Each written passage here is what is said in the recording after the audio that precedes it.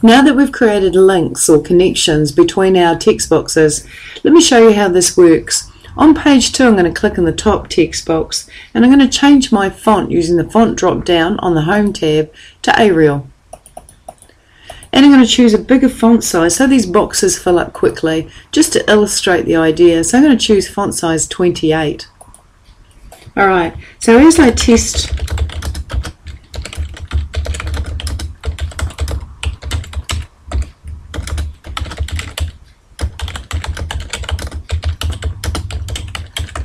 notice how as soon as the first box is full, it moves into the second box.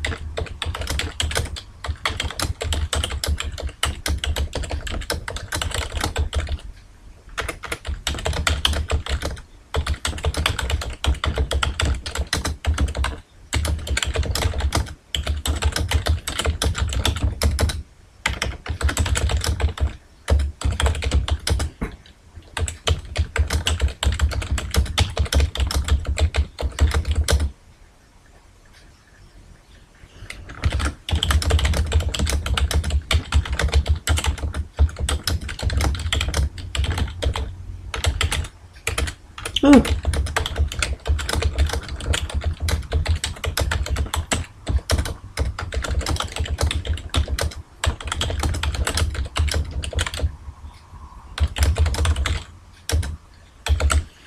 Alright, and again these little red screaming at me placeholders mean that this box is not large enough, so I'm just going to drag the bottom placeholder or handle down and just increase the size of it until such point as I can see the text and the little red placeholders are not screaming at me.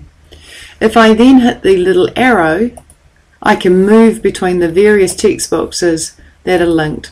And you saw now how we type the text, and as soon as you type the text, once it exceeds, the volume of text exceeds the size of the text box, it will automatically flow into another text box, which is really brilliant because it also goes across pages. So yeah.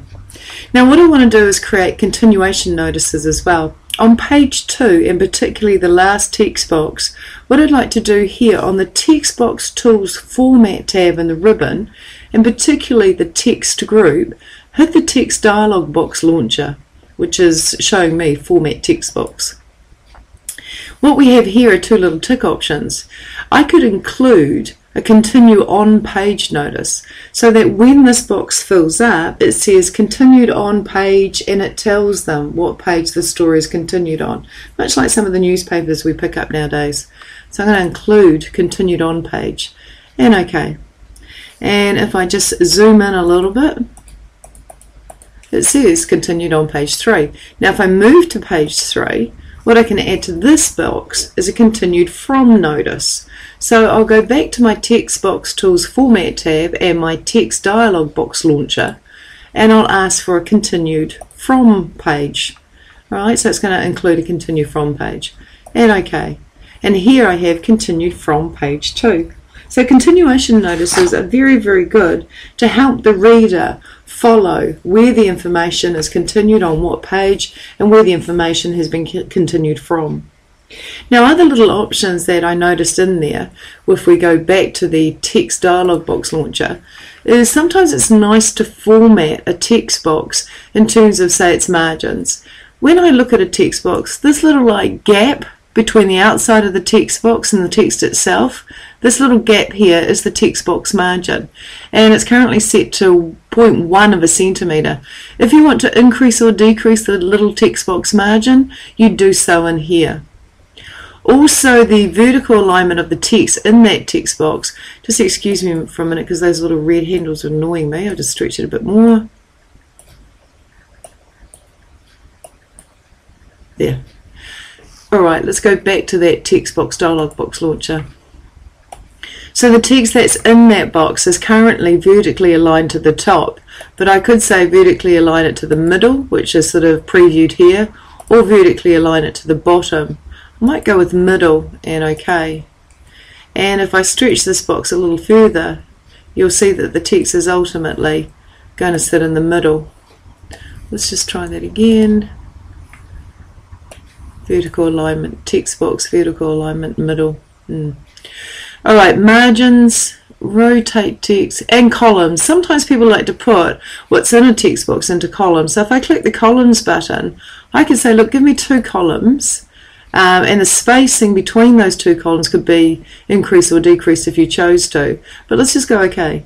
And immediately, when I go OK again, I've got 2 columns in the one text box. Myself, I'd probably make 2 text boxes and connect them, but this is an alternative way.